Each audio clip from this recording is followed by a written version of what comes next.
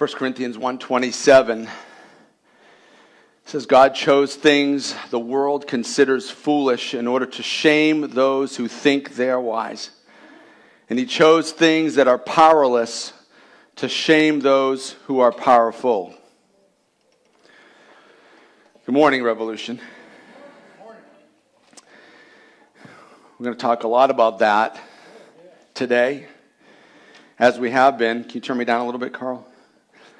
As we have been for the last, 4 weeks? God doesn't do things the way we do. That's a good thing. Yeah. So, if you're ready to study God's Word with me and let it bear its weight on your life, then I'm ready to teach it. I wish I could be that announcer, the boxing guy. Are you ready? Right? You guys ready? I think I just did. Why don't we pray before we jump into God's Word? We're going to need His help here today. Lord God, I can't teach anything.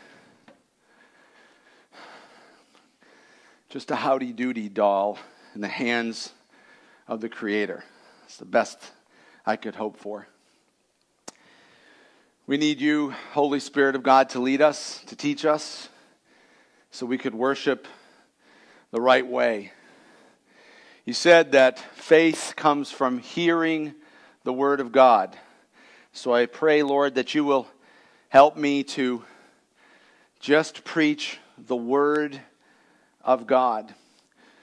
And Paul told one of his churches, I think it was the folks in Thessalonica, that he was blessed by them because when he came to them and he spoke with them, they realized that it was not just words, but it was actually the Word of God. And I could only ask you, Lord, that you would allow us to have that privilege here today, that somehow you would use a very unlikely man like myself to somehow convey a message from heaven. And we need your Spirit to do that, Lord. Faith comes from hearing. And we're here today because we want our faith built. And we believe that you've come here today for that same purpose, to build our faith. You don't need faith. We do. And so that's what we're asking you, Lord. We're coming to you and asking you to build our faith, that we might trust you more, we might worship you better. Help us to do that, Holy Spirit of God, in Jesus' name. Amen. Amen. All right, so, hey, listen. I got a new Bible today. I'm excited about that. For some of you that have been around here for a while, you guys remember Frankie G, right? Y'all remember Frankie G from Mount Dora? This is his Bible, man. Pretty cool, right? There's a couple of notes in it, very, very little, but it was almost untouched. And he left it here a while back before he passed on. And it's a brand new NLT, which is my Bible of choice. And my little old orange guy, he's just had it. You can literally see through the cover at this point. It's really, really bad. So before this thing completely falls apart up here one day, I'm just going to switch over to this Bible. And I hate to admit it, but bigger print. Praise the Lord. So I've been mentioning, I'm excited about that. New Bible, man, it's a new season of my life, a new season of ministry, so I'm excited to see what God's going to do with this brand new Bible. So 1 Samuel 16 is the verse we've been kind of like dwelling there for the last 4 or 5 weeks. It's been kind of like the life verse of our series, our Unhero series, God's Unheroes. I'm wearing my Unhero shirt today, and it's not because I'm big and muscular and awesome in any way. I could fit into this sermon. I saw myself in these sermons, and I realized that I'm not awesome at all. Michael? Amen. Thank you. You're slipping. He had his mouth full. But sometimes I set you up for that success. But I'm not super awesome in any way, but God has used my super unawesomeness to do some really cool things in the last 15 years. And so I saw myself in this series, as we're going through the different characters in the Bible, to see who God chose to do his kingdom work. And so that's why I'm kind of celebrating that God would even be so kind to use me. I'm wearing my shirt today. And they're cheap over at Walmart. If you guys want to get one, you can get one. And we could all wear Superman shirts next week. How dorky would that be? It'd be awesome. I want to take a second before I jump into this. I just felt convicted to do this. I just want to just take a moment, and I know that several people watch, but I know there's one person that's watching, and she does all the time, and it's Miss Marty. And I just want to say, Marty, that I know I speak for everybody here, but right now I just want to speak just for me, because I know that everybody loves you and they miss you, but I just want to say that I dearly love you, and I dearly miss you, and look forward very much to getting a kiss right here. So come on back home soon. You're loved and you're missed. So that being said, I just want to say that 1 Samuel 16:7 is kind of like our verse, right? And I've quoted it every single week so far. And it's kind of inspiring to you if you don't think very highly of yourself. I don't know too many prideful people in the room. We all battle with it at times, but overall, I don't think any of us are really high on themselves, right? And so this is kind of a cool verse because God says that he doesn't see things the way you do. So that's kind of cool, right? Because if he saw things the way we did, we wouldn't do much, and we wouldn't accomplish much. And so this 1 Samuel 16:7 is very inspiring and comforting and encouraging to most of us that he doesn't see things the way we see things. And that's kind of an illustration of that 1 Corinthians 1:27 verse, right? God did some things that we would never do, right? If we were going to have our own faith and start our own church and our own religion, and we were going to save the world, we certainly wouldn't do things the way it says it in the Bible, right? Now, Job wouldn't be in there, would it? No chance, right? But 1 Samuel 16:7 is kind of like the cliff notes to a greater, more famous verse. We see it in Isaiah 55:8. You're familiar with this one? His ways are not our ways, and his thoughts are not our thoughts. And even as the heavens are above the earth, right? Way up high. How far do the heavens go? Forever, right? So as far as the heavens are above the earth, that space right there, that's how big the difference is between your thoughts and your ways and God's thoughts and God's ways, right? It's way, way different. And so listen, when you spend any time in this book, you realize that's way true, right? Way true. So here's some glaring examples of what I'm talking about. Like somebody does you wrong, and what do we do normally? Don't yell out your holy answer. Yell out your normal human answer. When someone wrongs you, you wrong them back. You go get them, right? That's just what happens. That's our norm. And Jesus says, I mean, we're even taught that. If someone, like you're taught in school, like if some kid picks on you, what do? You get them back. Make sure the teacher's not looking. I've heard that from parents. But Jesus comes along, he says in Matthew 5:44, I say, love your enemies and pray for those who persecute you. Where do you learn that? Prior to reading the Bible, where on earth, you all come from different places, you're all different ethnicities. Who taught you that? Nobody, right? God's ways are not our ways. And his thoughts are not our thoughts, right? Who would do such a thing? So I go up and I punch Michael in the face, and instead of him punching me back, he prays and loves me? That doesn't make sense, right? Right? It doesn't make sense. But that's what Jesus says to do. It's very abnormal here. So here's another one, right? Let me ask you guys a question. Again, not the holy church answers, just legit people, normal question, okay? I want an answer. How many people in here have enough money and they just don't want or need any more, and I'm good, right? Raise your hand. Okay, awesome, right? So how many people in here would like just a little bit more? I mean, it'd be nice, right? Like you didn't tell God any secrets, like he knows, right? So how about this, right? How about this? How about Proverbs 11:24 and 25? Give freely and become more wealthy. Be stingy and lose everything. He goes on to say, the generous will prosper. those who refresh others will themselves be refreshed. So let me ask you a question. So you got, let's just say, like, this isn't going to really happen, but what if you had $1 million, right? And you had $1 million, and you're like, you know, I got $1 million right now, but if I can multiply this into, you know, like $20 million, I can retire right now at 30, and I don't have to ever work again. I was watching this guy who started that bar stool company, whatever it's called. I don't know. I don't know. But he's a trader, right? He came on the news the other day. He goes, well, I don't understand why anybody works. Why do you work? Just go buy stocks in companies that have letters in them and watch it go up. He's sitting there, you know, they're doing the interviews on Zoom and stuff. Now they got the little headphones in, you know what I'm talking about, right? He's sitting there in front of his computer talking to, I think it was Tucker Carlson. And he said, you know, it's funny because like during this interview, I got my screen right here. During this interview, I've made $600,000. He's been talking for like 3 minutes. And the guy's like, well, why do you got to make more than that? Like, what's wrong? He goes, because you can't buy super yachts with $1 million. You buy super yachts with 60 million. And that's what I'm going to do, right?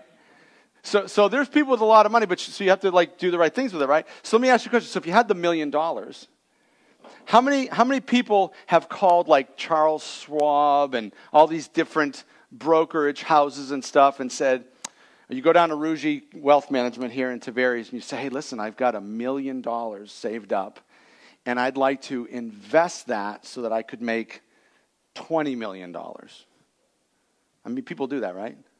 Yeah, all the time. Say not us. Right. But they do, right? So how many of those advisors on the other end of the phone, the first thing they do is say, awesome, we're going to do that for you. So this is the first thing I need you to do. You got $1 million. I need you to go down to your church, and I need you to write them a check for $100,000 first to go help others be refreshed, and then come back and we'll invest with the other $900,000. Never would say that, right? Never. But what does God say?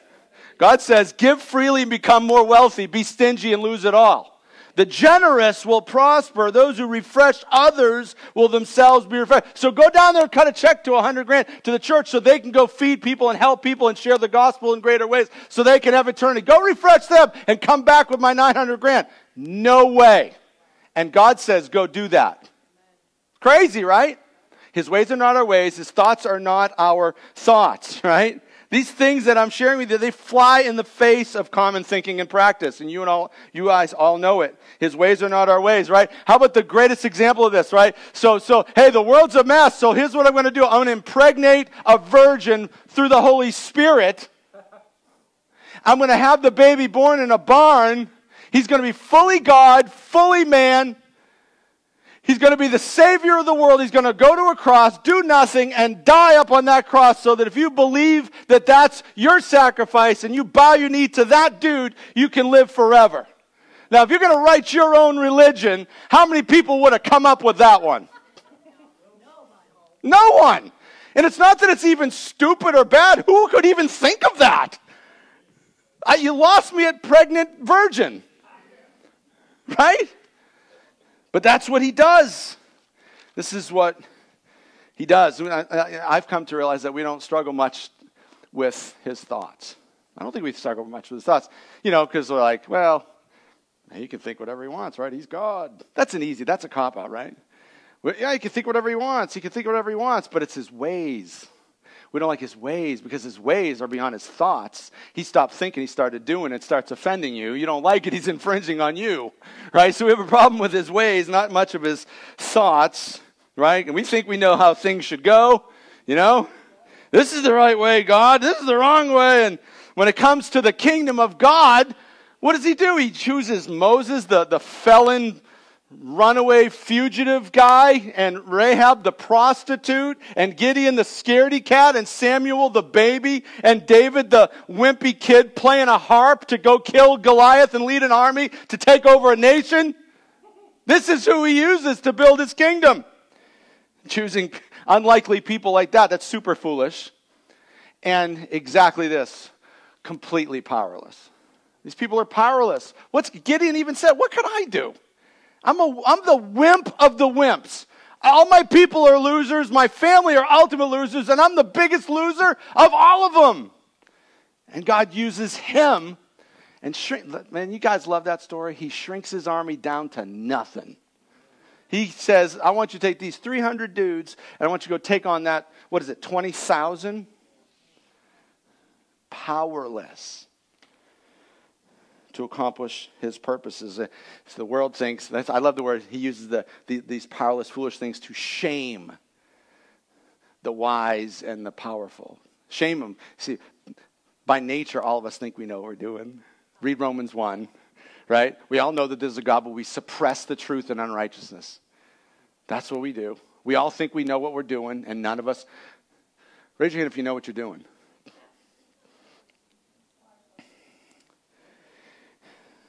God practices what he preaches, right? He tells us to do some crazy stuff. Why? Because he does some, what we perceive at least, as crazy stuff. And so, are you guys ready for God's next unlikely hero, right? You ready and here's the big thing, though. Not just talking about an unlikely hero, but are you ready to see yourself in the mirror of this message? See, that's the reason why I'm up here preaching this. Is not so we could talk about this next person, go, oh, that guy, that girl, he or she was awesome. No, it's so that you could see yourself as Rahab. It's so that you could see yourself as Gideon. So that you could see how God responds to fools like that. And you can have hope because you're a fool, and I'm a loser, and I've never amounted to much. But God is amazing, and he does this crazy stuff, so there's hope for me yet. That's why we're doing this, right? So now, this message here, not only is it going to be talking about an unlikely candidate, but this one's kind of a dangerous message. Because not only is this guy an unlikely candidate for great things, to wear a Superman shirt for the kingdom, but not only that, but once he's called by God, once he's chosen and called and says, come on, do this, failure after failure after failure from this person, and sinners will run with that. Oh, so it's okay? Kind of like the Rahab thing. Don't think that because she's a prostitute and lied, and there's no evidence of her ever repenting of prostitution, stopping and turning. We know there's nothing in the Bible that says that ever happened. But the message of Rahab isn't, hey, you can continue to sell your body for sex as long as you love Jesus. You see, we see that in the church a lot, don't we? Hey, God knows my heart. Yeah, he does. It's wicked and evil. And that's why you're doing that, right? I know I'm living in a homosexual relationship, but God knows my heart. Yes, he does, and that's why you won't inherit the kingdom of God. Right? So these messages are not green lights to sin. Okay? So when I say this person failed and failed and failed, but still got used for a mighty thing, that doesn't mean fail, fail, fail. That's not what this is about, okay? So don't hear me saying that. Okay? What you hear me saying is that the call of God to a person is instantaneous. Moses is walking along, right? And all of a sudden, out of a bush, Moses. Boom, right there it happened, right? Samuel's in bed next to the altar by the Ark of the Covenant. And what happens? Samuel. In that moment, he got called. So the call is instantaneous. But the transformation of the man or the woman is gradual. You're not supposed to lay there and stay there. 1 Thessalonians chapter 1, don't know the verse. It says, God's will is for you to be holy. So just because this person failed, it's not a green light or an excuse. But this message series is not about the transformation of the Christ follower. I've been preaching that for 15 years. This message series is an invitation into the process of changing and into the kingdom work, advancing the church, advancing the kingdom of God, and sharing the gospel. That's what this message series is all about. And God can use you even though you fail, even though you're a mess. That's what he wants to do. He wants to use you for his purposes. That's what this message series is all about. And listen, one of my favorite sections of Scripture is found in Ephesians 4, where it says that God places us together perfectly. Why? As each person does their own special work, it helps the others to grow, and the whole church is healthy, growing, and full of love. A fully engaged church, that doesn't mean you're paying attention. That means you're all involved in what the church is supposed to do. A fully engaged church is a powerful church. And so what I'm trying to do in this message series, and ultimately what God's trying to do, is to break down the barriers that keep you out of the game. A fully engaged church is a powerful, high-impact church. But most people in the church, including this one, aren't involved in the day-to-day activities of growing the kingdom through his church. That's his plan. And so we're trying to bust down the walls, bust down the barriers so you can get your butt in the game, okay? Get in the game. Let's talk about Peter, okay? Hey, Ricky. Y'all know Peter, right? Nobody is going, oh, who's this Peter guy, right? Here's the thing with Peter. Peter, no contenders, absolute sure, the first leader of the church of Jesus Christ, okay? We all know this. He walked with Jesus for over 3 years. He saw everything that he was doing. And then in Acts chapter 2, when the church actually begins, Jesus has died, and he's gonzo, right? He's not hanging out with them anymore. And the Holy Spirit falls at Pentecost, and they start speaking in tongues. And Peter, right then and there, first guy, gets up and preaches the first message ever preached in the church of Jesus Christ. And 3,000 people get saved. Boom, that day. Right? That Peter. It's the same Peter in the very next chapter that says that he's with John. He's going down to the temple at 3 o'clock in the afternoon to go to some prayer meeting. That should convict you right there. Right? Monday night prayer, 7 o'clock. Wednesday night prayer, 6 o'clock. Saturday morning prayer, 6 a.m. Honest. Tired of sitting here with 2 people. Let's get it done. Okay? Prayer at 3 o'clock in the afternoon. Did you feel that? Did you guys feel that? You felt it. I hope you felt it. Good. It's like one of them things when you have a bad back and they just turn up the just a little bit. Just what is it? A little tens unit. Right? Prayer. And so Acts chapter 3, right? They go to the temple and there's a guy there who's been crippled since birth. A man crippled since birth. So it doesn't say how old he is, but how old is he? Old. How old? Throw out a number. 40. He's 40. How old do you think he is? 50, 30? I don't know. Pick a number. He's a man. He's 20, right? So how about this number? Long time. So the guy's been there a long, long time, right? He's there every single day, it says, to try to get money from people that are going into the temple. And he begs for money. He looks at Peter and John, and he says, hey, can I have some money? And Peter looks at him and says, look at me. Got his attention, right? What is he saying? I got nothing. Look at me. My mom would say, I'm a schlumpa. I'm nothing. Look at me. I got nothing. He goes, silver and gold I don't have, but I'll give you what I have. In the name of Jesus, stand up and walk. That Peter. And the dude does. He doesn't just stand up and walk. I love this verse. Right? This story is so awesome. Not only does he get up and walk, it says that his feet and his ankles were healed immediately. He stood up, walked, and danced and praised God. Right? That's what he did. That Peter. That Peter. The Catholics like him so much, he's their first pope. Right? They love this guy. It's that Peter, right? It's that Peter. So let's talk about Peter for a second. Let's not talk about the awesome things I just talked about Peter. Let's talk about pre-awesome, right? Let's talk about pre-awesome you. Let's talk about pre-awesome Peter. Let's see his call before the awesome stuff happened. And let's look at Matthew chapter 4. Open your Bible to Matthew chapter 4. We're going to read 5 verses, 18 through 22. Matthew chapter 4, verse 18 through 22. Let me just say, as you're turning there, that the call from God to Peter is told in 3 different places in the Gospels. It's found in Matthew, Mark, and Luke. And the longest, the most highly detailed is in Luke. And I would encourage you to read that. 3 different authors inspired by the same God to document the same story. Luke just happened to give a little bit more detail. But here's Matthew's account. Are you guys all there? Are you? Okay.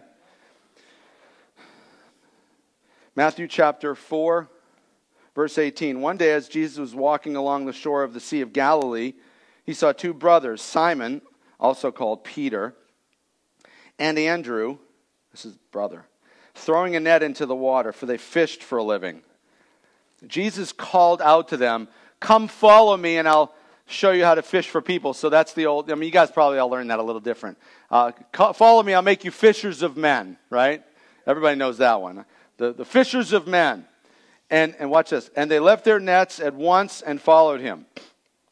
Now, the next two verses have nothing to do with Peter, but I want to read them anyway because they're worthy of being read. A little further up the shore, he saw two other brothers, James and John, sitting in a boat with their father. So very similar to Andrew and Peter, right? Similar situation. They're sitting there, they're fishermen, but they're sitting there with their dad. That little caveat in there. Zebedee's the dude's name. And they're repairing their nets. I think that Peter and Andrew were repairing the nets too. It seems as though they were kind of on the shore throwing the nets out, kind of testing them and getting them prepared for fishing. They weren't really out on the boat, but it seems to be they were on the shore. But anyway, so they're repairing their nets, and he called them. Jesus called to them also, and they immediately followed him, leaving the boat and their father behind. So, 3 different accounts. All of them are a little bit different. Luke is the most expanded version, but there's one thing that all 3 of them have. And so when all 3 of them have it, I think it's something we should really, really pay attention to. Okay? All 3 of them start the exact same way. One day, just kind of random, right? The Bible is never afraid to talk about special days. One day on the Sabbath, on the day of preparation before the Passover, on the day of Pentecost, right? They're always talking about what certain day. On a certain moon festival, this happened. On a certain Sabbath, this happened. But in this case, one day, right? Not some special day, not some holiday, not after, it wasn't because it was Christmas or New Year's Eve and there was a special day and it wasn't after we graduated and did some awesome accomplishment in life. No, just a random day. This is when God called. One day. That's it. One day. But we're not like that, right? His ways are not our ways. His thoughts are not our thoughts. God doesn't see things the way we see things, right? And we procrastinate stuff. Right? I see it in baby showers. I see it in weddings. I see it in graduations. I see it in baptisms. What's the call to baptize? You get, right? Peter's preaching, and the people are like, "Hey, what do we do?" He goes, "Repent, turn to God, be baptized." Well, my cousins live in Cleveland, and they won't be until next month. So can we put it off to then? Do you see? When I say that now, you can feel how dumb that is, right? There's no room for that, right? So I'm just going to wait till, the moment's right to get married. How many people have been married for a while and realize that there's never been a good moment? You just do it, right? You just do it. Some people have a trophy husband and it just works out perfectly every single day, right? She's a lucky lady. I know. I'm sorry, she's not lucky. She's blessed. Yeah, she's blessed. Well, that's what we do, right? When this is in place, and when that is in place, and when I make enough money, and when I get to this house, and when I have this job, and when I graduate school, and when I lose this much weight, and I this and this and this, and then and God's like, how about right now? How about we just do this right now? Right? One day, then he goes on, he says, this is kind of cool. One day, he's just walking along the beach. Now that seems kind of strange to me. He's about to start a movement that's going to sweep the globe. He's the savior of the world, right? He's going to save the world. Ever since sin fractured the universe, here's the one fix for that, this dude Jesus. And he's about to start this kingdom advancing thing that's going to go global and save the universe. And one day, he's just walking along the beach. Seems like an unlikely way to start the greatest movement in the history of the human race. Yeah, that's just what he's going to do. One day, yeah. We plan stuff, and we procrastinate, and we organize events. We got to get ready, just right, man. Got to have just the right gown, just the right look, just the right hair, just the right shoes, just the right guests, just the right DJ, just the right food, just the right venue, just the right this, just the right that. And God's like, how about right now? Let's just do that right now. Let's cut to the chase. Let's just do that right now. How about you get busy in my kingdom right here, right now? Okay? You're never going to be good enough looking. You're never going to be skinny enough. You're never going to have the right clothes. Never going to have the right things to say. You open your mouth, I'll give you the things to say. Right? How about right now? How about right here, right now? We test stuff. We date things for a while. No, I'm not talking about just dating people, right? Oh, I didn't do that. I just married her right away. But that's what we generally do, right? We date things, date people, check resumes, try stuff out, take a free trial, figure out if it's going to work for us. God's like, how about right now? How about right now, right? That's not God. God's like, yeah, one day while I'm walking along the beach, right? So that's just it.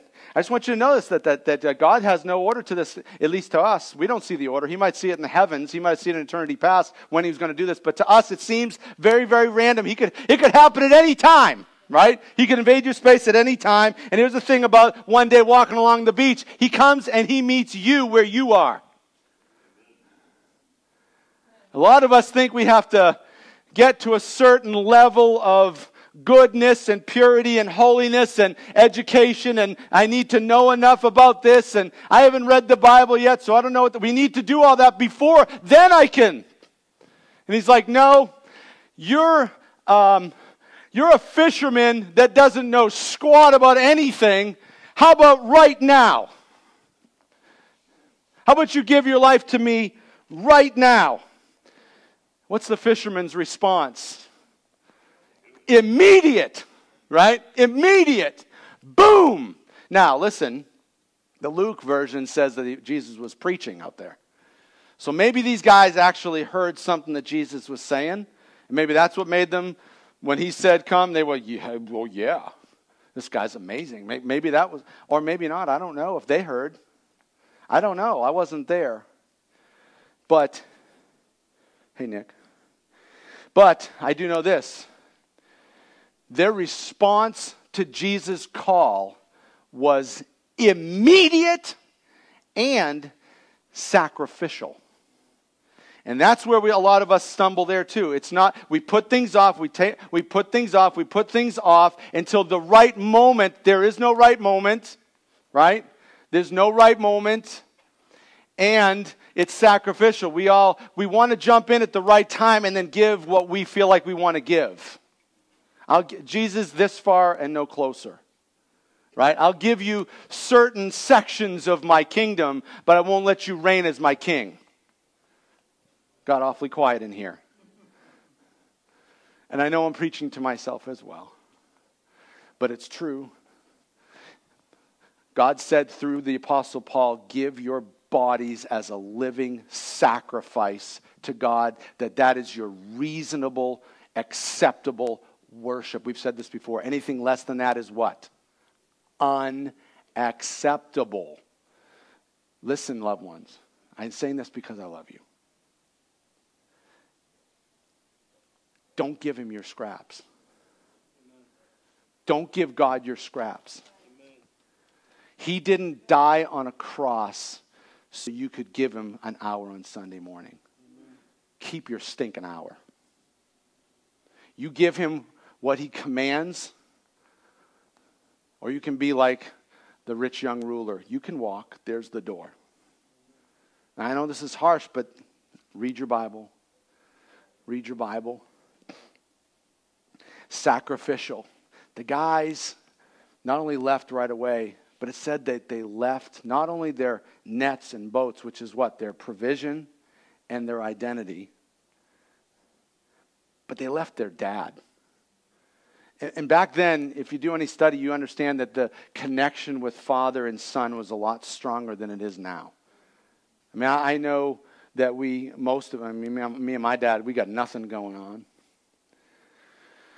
But some of the people in this room have a relationship with their dad. But it's not like it was back then. Like you weren't just Michael, you're the son of Ken. You know what I'm saying? It wasn't just Nick, you're the son of Ken. Like that was part of your identity. You were not a man on your own merit. You were a son of.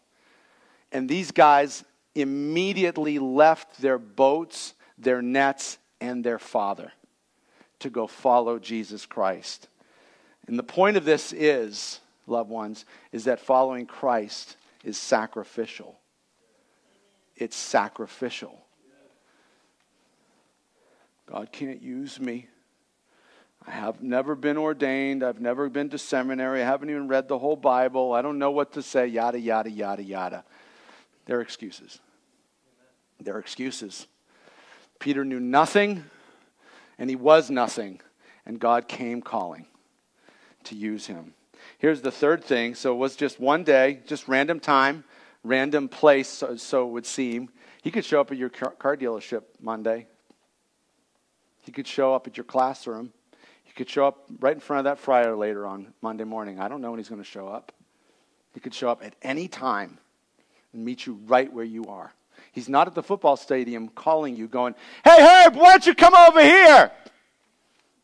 No, he's going to show up in front of your fryer later. That's what Jesus does. So here's the third thing about Peter, and you're going to have to look in Acts chapter 4, verse 13 to see the third thing about Peter that makes him kind of unqualified, but it might give you hope. Peter is actually in Jerusalem. He is at the epicenter of the faith, right? So this Christianity is a continuation of the Jewish faith. Okay, you understand? Like my parents, they don't understand why I'm not Jewish anymore. I am Jewish. Like I've never drained my blood out and started afresh. I'm Jewish. Okay, see this nose? I'm Jewish. I'm cheap. I have a big nose. I'm Jewish. I kid. I can do that because I am. It's a continuation. It's a fulfillment. It's the glorious results, right? It is Judaism. Okay, do you understand? Jesus is Jewish, right? Jesus didn't convert. He celebrated Passover. He celebrated Sabbath. He went to temple. He prayed to this one true God. Like, it's Judaism. You understand, right? So he's in Jerusalem at the epicenter of Judaism. And he's preaching to the leaders of the main center of Judaism. Like these are the grand poobahs of Judaism. Do you understand? It's kind of like if he walked right into the Vatican and started preaching to the Pope. It's that kind of environment. He's right there in Jerusalem preaching to the leaders of the Jewish faith, convincing all these people, not just the regular folks, but the leaders, that Jesus is Lord, right? That's crazy. But this is what he's doing. And it goes on to say that Peter, they noticed that Peter was an ordinary man with no special training in the scriptures. The New King James Version says that they were uneducated and untrained men. Now let me ask you guys a question. How many people in this room have graduated from Bible college or seminary? Raise your hand. Doesn't this give you hope then? I'm not saying don't sign up to go to Bible school and get trained. Like this never says don't get trained. But the people noticed that they were untrained, but they spoke boldly and effectively. This guy, he preached a message, 3,000 people got saved. It was probably a pretty good message. And they had no training. They were uneducated and untrained men. This is awesome, though. But they noticed they had spent time with Jesus. They were just soaking in the Jesus juice in his presence, right? They could tell. But they were uneducated men. And so that gives us hope. Formal training is good. Formal training should be sought after. You come here every week for stuff like that. I get it, and you should. But formal training and full understanding of the Bible are not prerequisites to partnering with Jesus to advance his kingdom. That's a barrier that needs to come down. It's not, listen, we have to try to convince people you don't have to be right with God to get saved. You get saved and then you'll get right with God. Well, I hate using all these little Christian platitudes and these silly little expressions, but he doesn't call the equipped, he equips the called, right? I hate using stuff like that, but it was just too true. I had to use it, right? He calls people, and then when he calls them, then he equips them for the work of the ministry. And so here's the common problem that needs a fixin', okay? We remember all these Faith Hall of Fame people, Abraham, Isaac, Jacob, Joseph, Noah, Moses, all these guys, Samson, all right? We remember all these people because of what they did. And that's awesome what they did. You know, Moses with the Red Sea. That's pretty awesome, right? Got the 10 Commandments, Red Sea, water from a rock, all that kind of stuff, right? Rahab, she helped protect and save the Israeli spies so that they could win the battle and get their promised land. Gideon wins battle after battle, and David, he defeats Goliath, and he leads this powerful army to conquer all the enemies so that Israel's the winner, right? But here's the problem. We tend to compare ourselves to the best version of those heroes. That's what we do.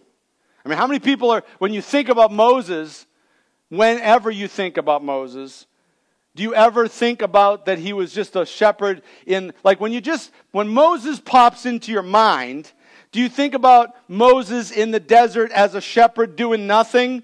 Or what are you thinking of? You're thinking about Charlton Heston on the rock. Behold and watch the hand of God. Right? That's what you're thinking about.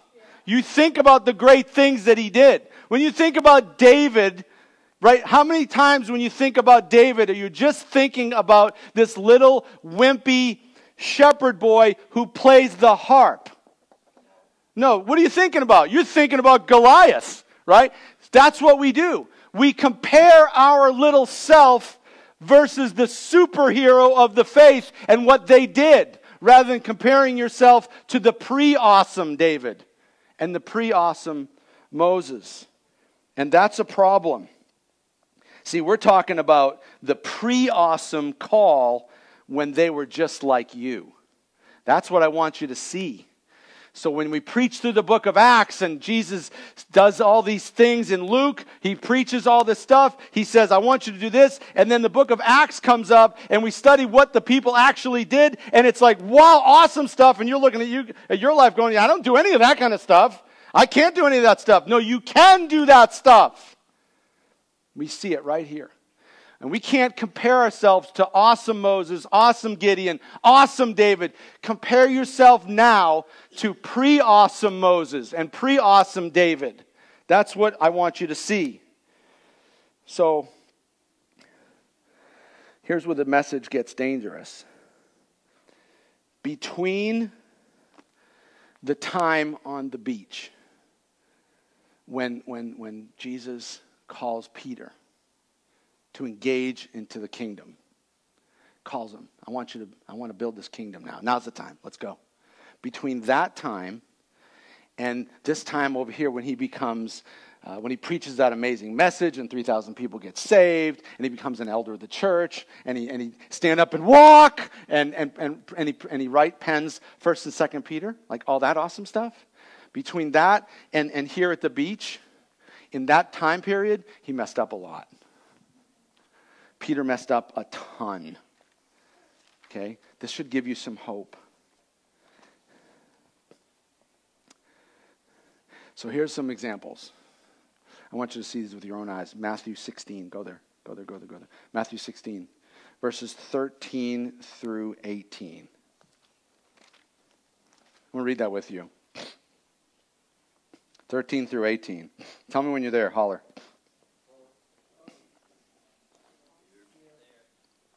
Good. All right, verse 13. Watch this. Looking for the mess-ups, right? See yourself.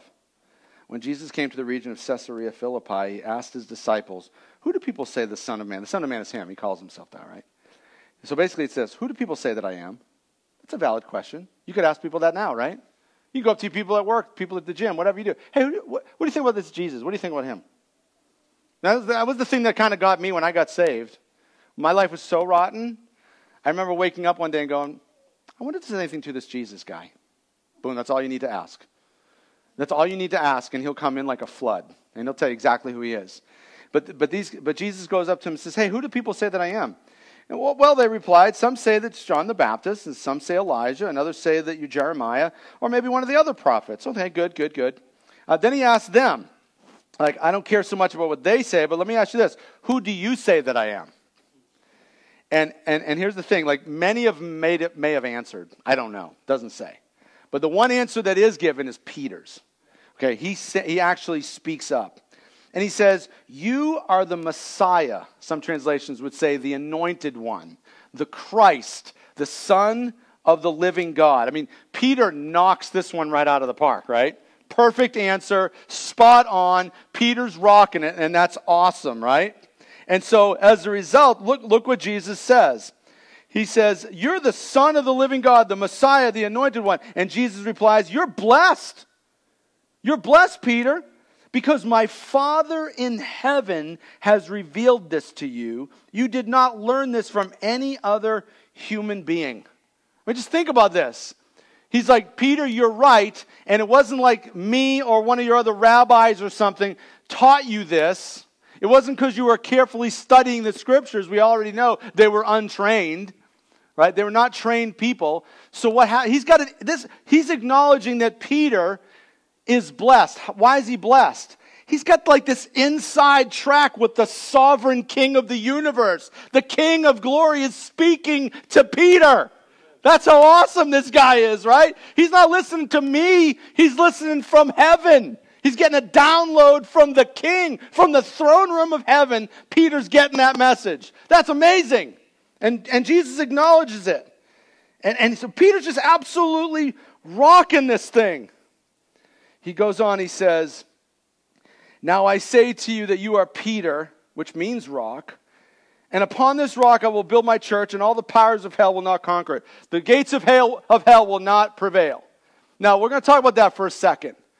I don't know exactly. Like, there's a play on words there.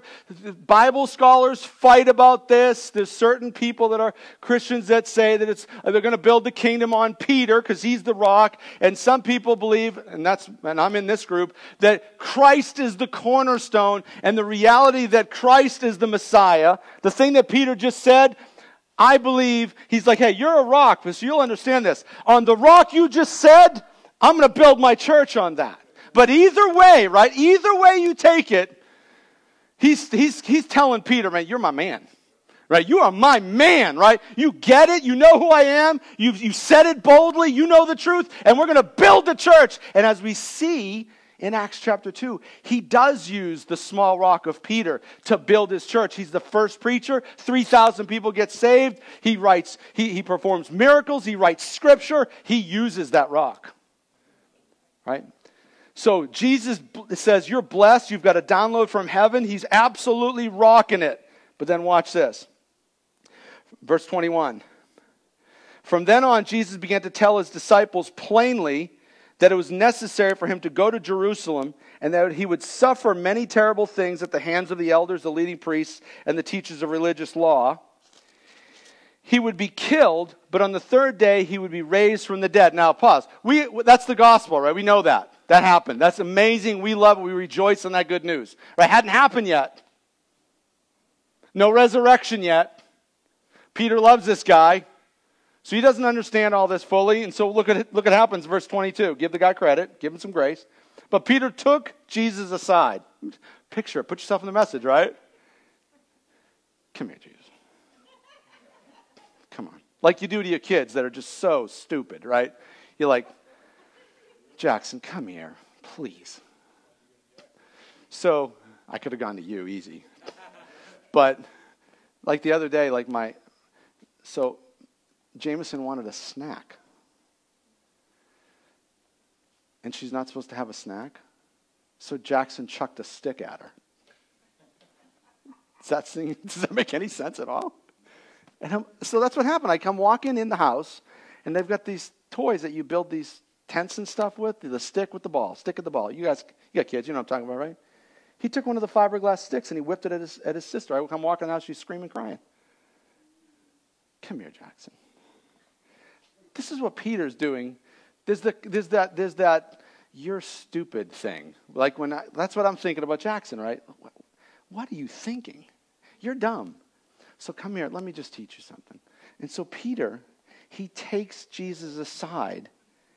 I don't know what your Bible says. Mine says, and he reprimands him. He rebuked God.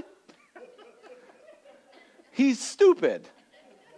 This is Peter. A second ago, You are blessed. I'm going to build the whole thing on you, you moron.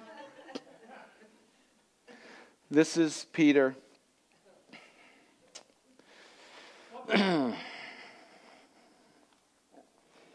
Massive failure.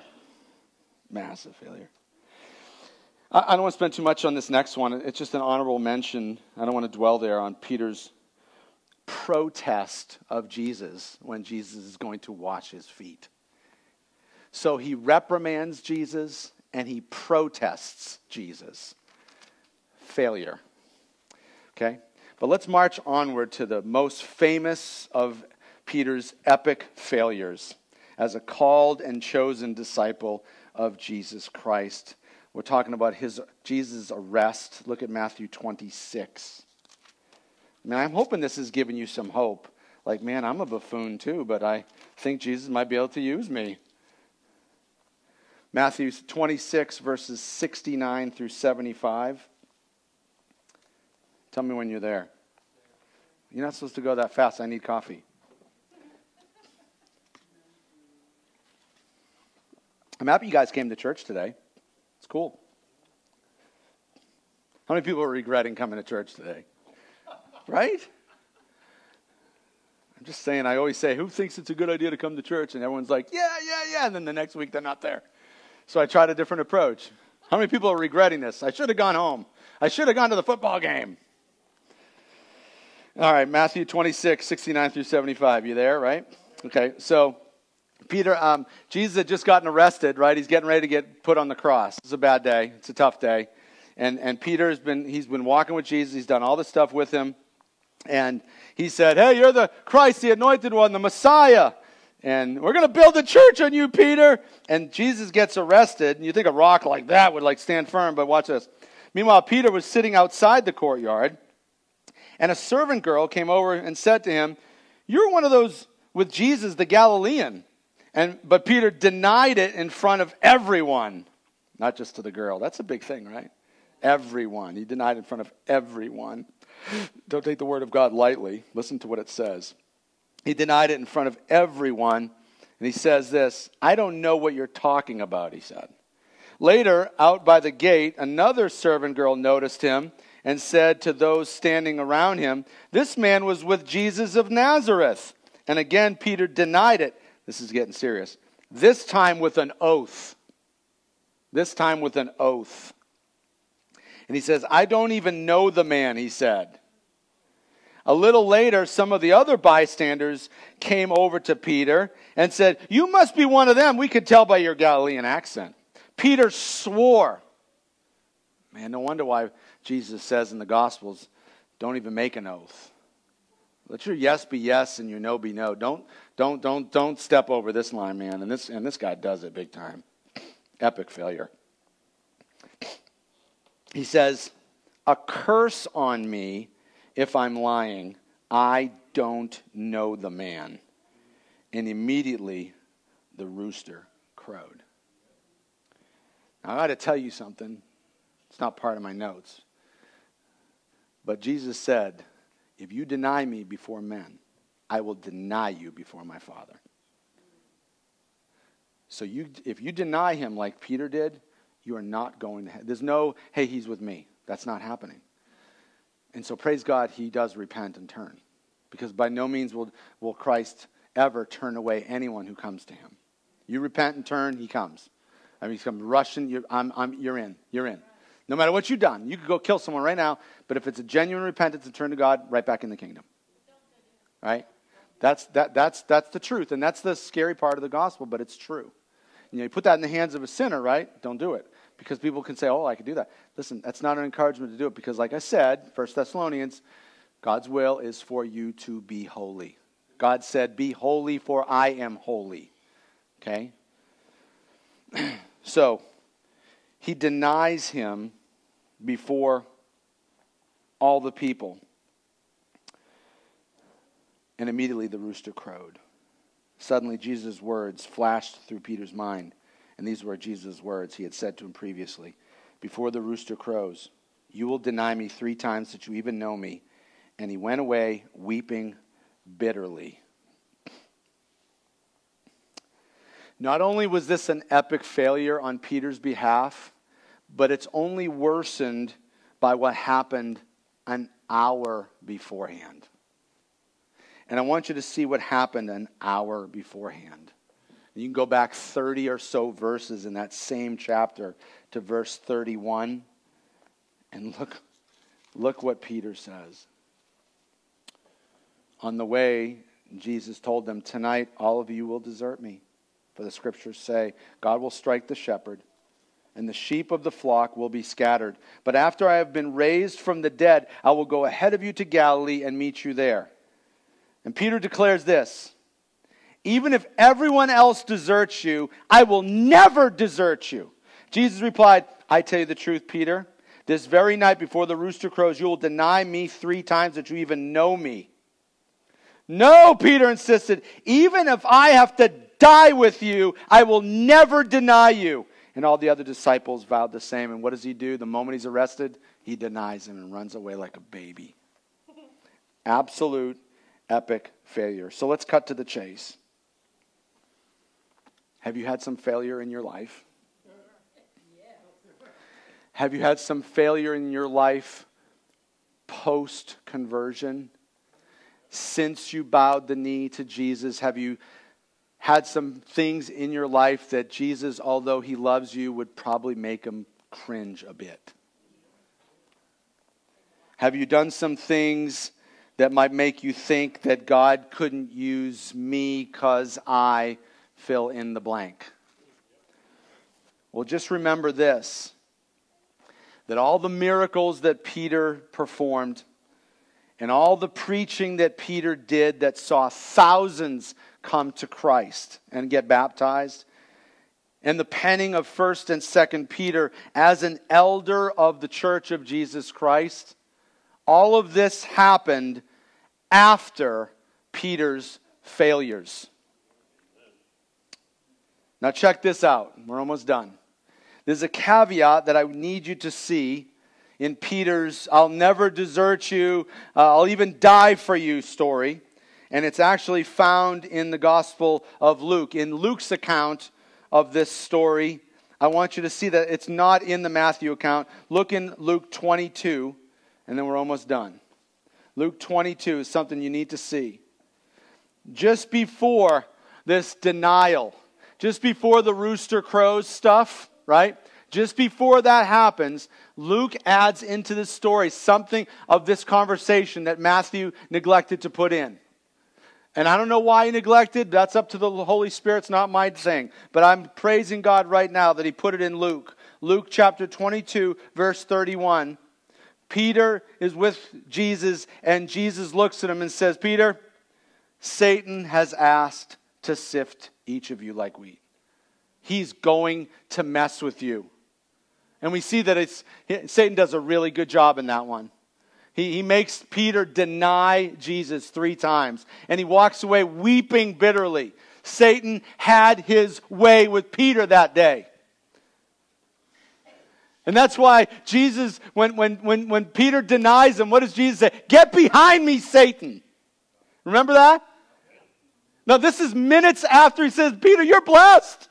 You heard from the Father. I'm the anointed one." And then he reprimands Jesus, and Jesus says, "Get away from me, Satan," in like a minute. "The devil has asked to sift you, Peter, but I have pleaded for you in prayer."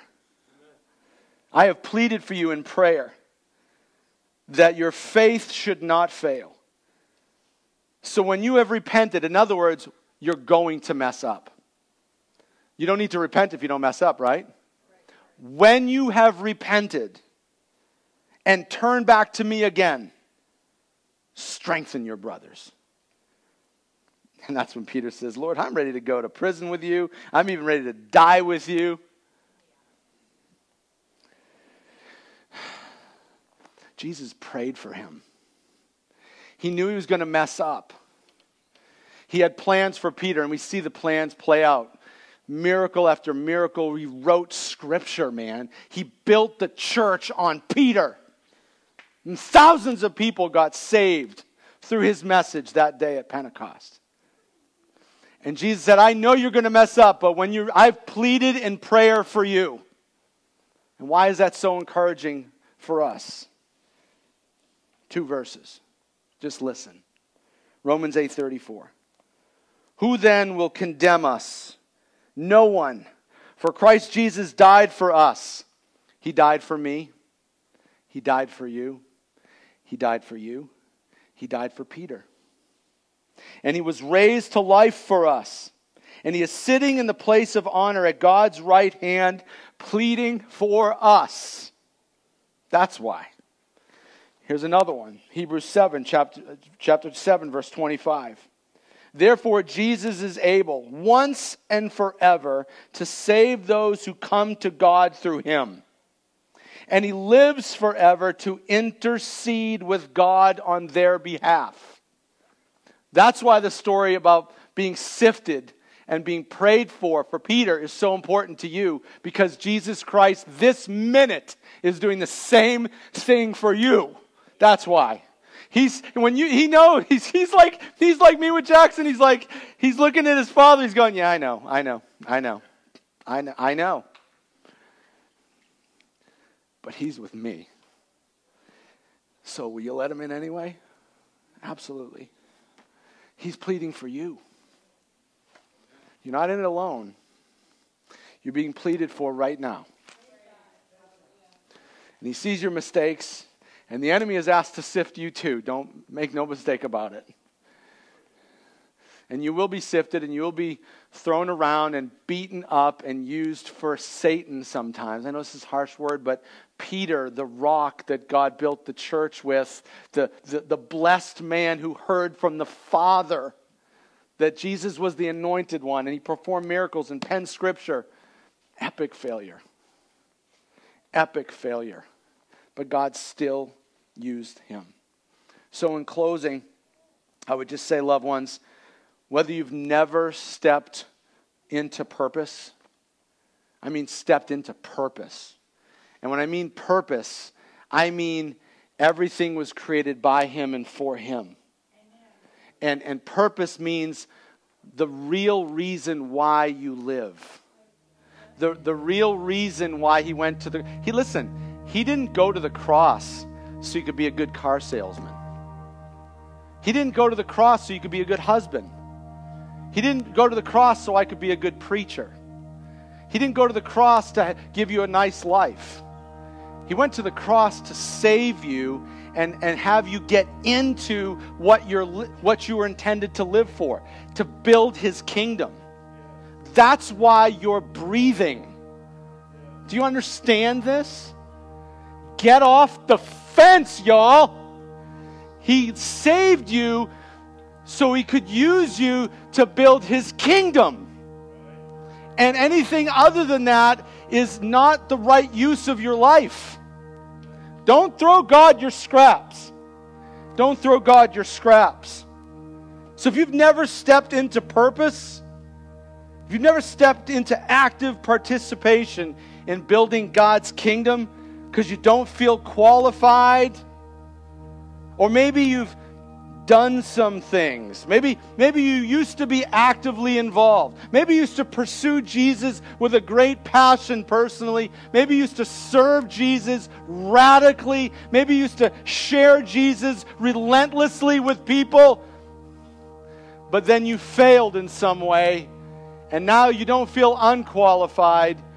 You feel disqualified. And I would just say this, loved ones. Let God's story with Peter bear its weight on God's story with you. Everything was created by him and for him. And that verse right here, there's no star down here that says, yeah, but. No circumstance, no failure, no unqualified thing that you might conjure up in your mind that keeps you either unqualified or disqualified for living for him. Those things are only made up. They're not real. He wants to bust through all that and call you into purpose. if you're sensing that there's a longing in your life, that there's just something missing. I don't feel like I have this, when I wake up in the morning, I don't feel like I've got this purpose, like intentionality, like some real reason, some deep, awesome, powerful reason to get up and do something with your life. Like that just going to work ain't cutting it. It's because going to work ain't gonna cut it. He wants you to, he saved you to use you to build his kingdom. And that's the only satisfying life. That's the only life that you can live that doesn't make you long for something else ever. Ever. And I'm pleading with you, as if God was speaking through me now. Give your bodies as a living sacrifice to God. That's your reasonable worship.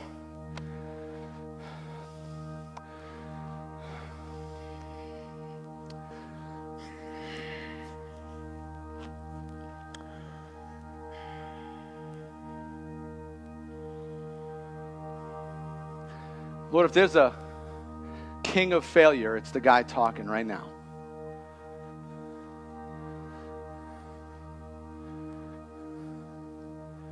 Nobody else's sin is as great as mine.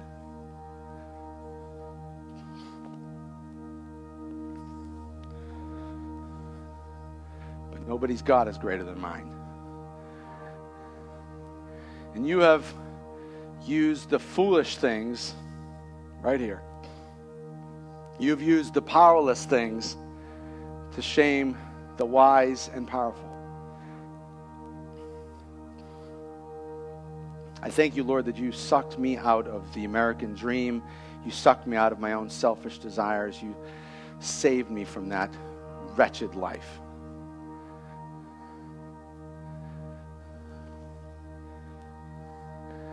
So I'm just going to pray the way I feel led to pray. God, I would ask that you'd help us to get rid of the thought that there's a radical approach to Christianity. There's really only one approach to Christianity. It's Christianity itself. Your word is our framework. Your word is the definition of Christianity. What does it mean to follow Christ? It's right here in your book. I thank you for it, Lord, and I pray that you'd help us to bust down these barriers that we form, that others tried to form for us, that culture forms, that religion forms. I pray that you'd break down anything that I have maybe put up that would keep others from a greater walk with you. I just want people to love you, serve you, worship you, obey you, fear you, walk with you. And I'm just saying, Lord, as the pastor of this church, without permission from anybody, I'm asking you to wreck lives and make people want to do this like you did to me. You wrecked me. And I want you to wreck these folks. And anyone who would be watching online, wreck them. Wreck them. And give them such an uneasy, unsatisfied feeling for their life right now that only can be answered with a greater relationship and greater service to you. That's why you died.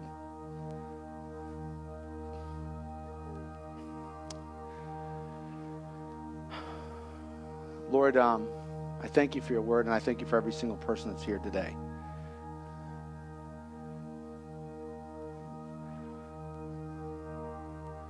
And I pray, Lord, that as the week goes on and they go back and they check what's been said and they check their notes and check the scripture verses, Lord, that you'll continue to speak to them. Much like you did with Peter, Father, just speak to them. Let them hear your voice. I thank you for that, Lord. In Jesus' name. Loved ones, we're here for a special occasion now. A timeless tradition in our faith when parents who understand that their child is not really owned by them, but just a gift from heaven. And they're just to steward these kids the best that they can.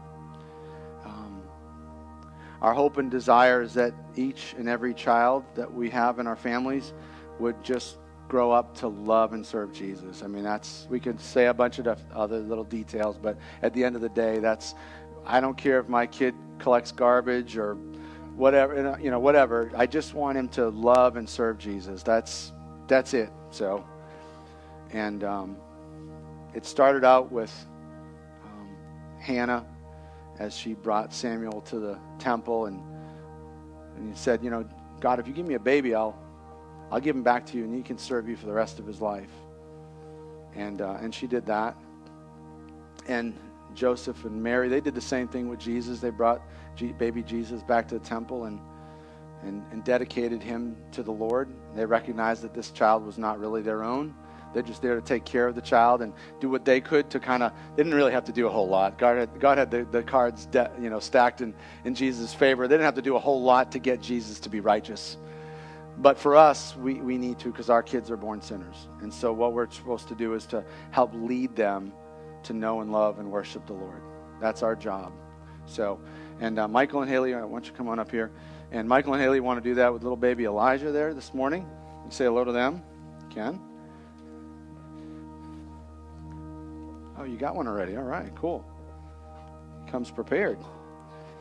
So they want to do that this morning. So there's baby Elijah. See him? You guys, he's kind of tucked underneath the little hood there sometimes. You can't really see the cuteness, but pretty adorable. And so I just want to say a couple things first, and then I'm going to step back and let Michael lead his family, lead him well. But I just want to ask two things, and just looking for a straight-up answer, and that is we're supposed to, as parents, do our very best by God's grace to teach our children teach them about the Lord, right? Share God's word with them, pray with them, and then also to model before our children what it's like to be a Christ-like man or a Christ-like mom and woman, right? That's what we're supposed to do. And so when you dedicate your child to the Lord, you're not dropping them off at the temple, praise God. But you're committing to doing that, okay? And so I just want to ask you, before all these witnesses, your church family, Michael and Haley, do you commit today, by God's grace, to teach your son the Word of God, teach him about Jesus, and to model Christ-like character before his eyes so he would know and love Jesus? Yes. Yeah, awesome. And then also I just want to say that you are a church family. You are the church. You're his church family. And so I just want to ask you, and don't take this lightly, I want to ask you, will you do the same?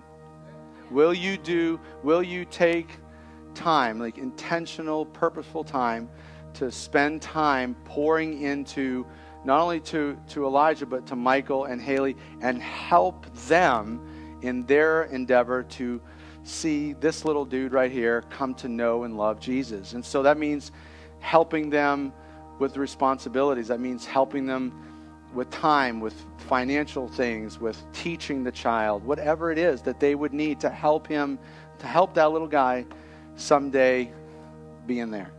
So would you do that? Don't take it lightly. Count the cost before you do it. Will you do that?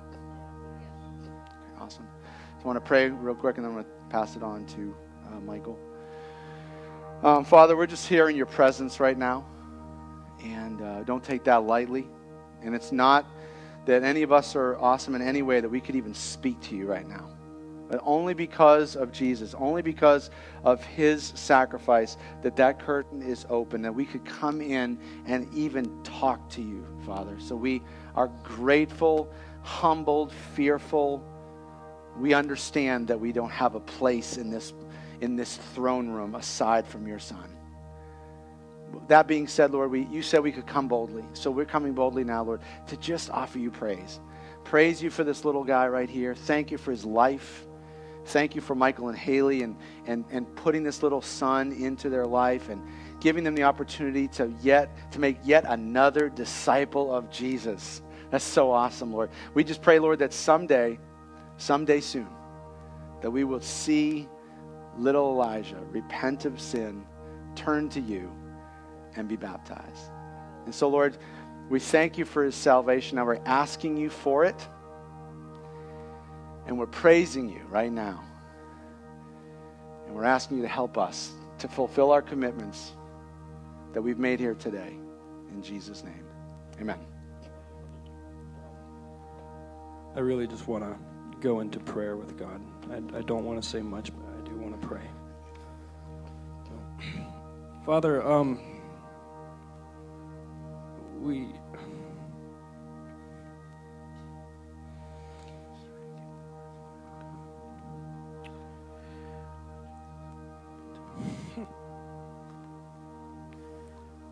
I remember several months ago, Lord, that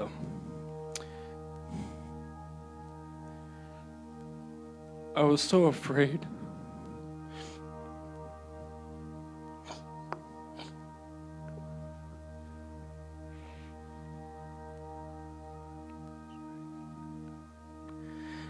I was so afraid you were going to take my son.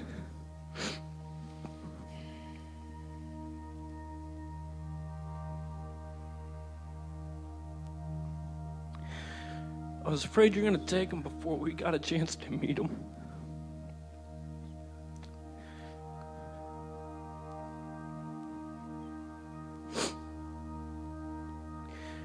And for 15 minutes I cried to you.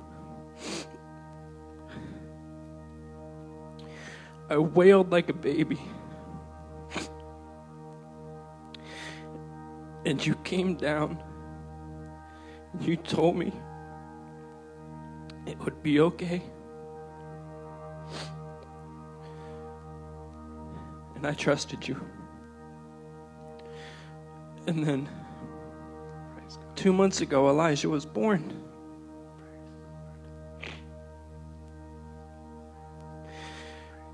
And you came down and you breathed your life into his nostrils and into his lungs. You filled him with breath.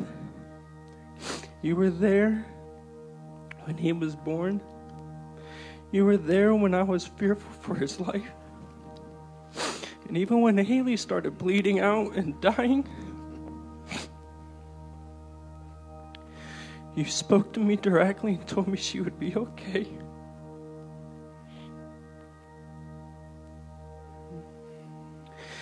You have been there every step of the way, and I know that to be true.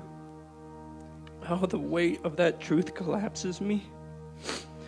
I pray, Lord, that this little boy, every day of his life would be filled with a great faith that Jesus Christ is Lord and Savior, and that you, God, Father in heaven, will be with him by his side in every moment,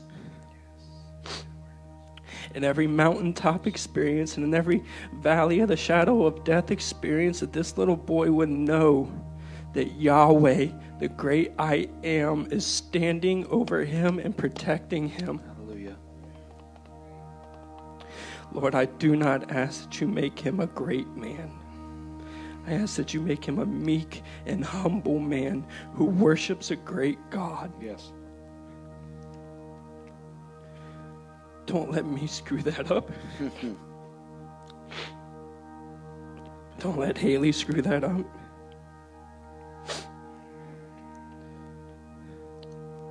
I look at my son, Lord, and I think, why? Why me? At 2 months old, I can see he has the gentleness of Christ. He has a very gentle spirit, Lord, and I think, why? Why? I understand giving me Elena. She's like a bull in a china shop, but this little boy is so sweet.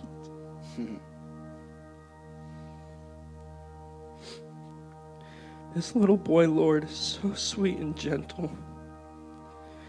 Maybe the purpose for giving someone like me, someone so sweet and gentle, is that I would learn from him. Lord, I pray that I can lead him and Haley can lead him, and we can teach him all the truths of the Bible and all your truth, Father God, that we would lead him up the way he should go, so that if he ever wandered, he would know the way back. Yep. But Father, I pray you teach him directly. Speak to him and let him teach us the things you need to teach us. We thank you, Father God, for this beautiful baby boy. Yes. We thank you for all of our children. In the name of Jesus, I pray. Amen. Amen. Amen. Amen. Amen. Awesome. I'm going to ask whoever's willing to come forward and grab these baskets. We're going to give our offerings to the Lord right now. We want to just show thanksgiving and participation in the kingdom of God and advancing his purposes. And we do that through our giving too. So we pray, we study, we fellowship, we share the gospel, and we give generously. You know, those who give generously will prosper, and those who are stingy lose everything. And those who refresh others will themselves be refreshed. And so, keeping those things in mind, I just want you to take a moment and talk to the Lord about that. You know, what does that look like for you? You know, he's called you here to this church to be a part of this family, to advance his purposes and his efforts through this ministry. So just give accordingly. So just take a few moments and pray to the Lord yourself and let the Holy Spirit speak to you. And then whatever he says, we'll take a moment, and then there'll be some baskets come around the room, and we just ask you to give according to how you're led. And if you don't want to do the basket, you don't have to. There's boxes on the back wall, and there's giving. You can go to a little giving computer out there in the lobby underneath that TV, and there's a square card. You know, whatever you want to do. But just pray and ask the Lord what to do and give accordingly. And they'll come around in just a moment.